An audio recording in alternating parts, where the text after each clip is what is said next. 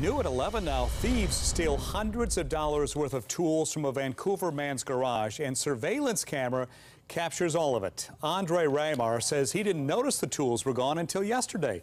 He tells us back on September 4th he accidentally left the garage door open overnight after his kids were playing outside.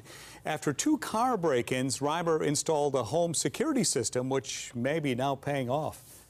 The car turned around right there and came back, kind of slowed down. It came closer all the way to the curb. And then they passed my house, stopped there, and just a couple seconds later I see 2 guys running in, just bending over, grab the tools, run back.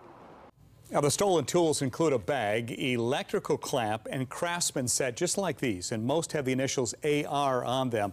Rymar's a service worker for TriMet right now, but will soon start a mechanic apprenticeship where he was planning to use all those tools.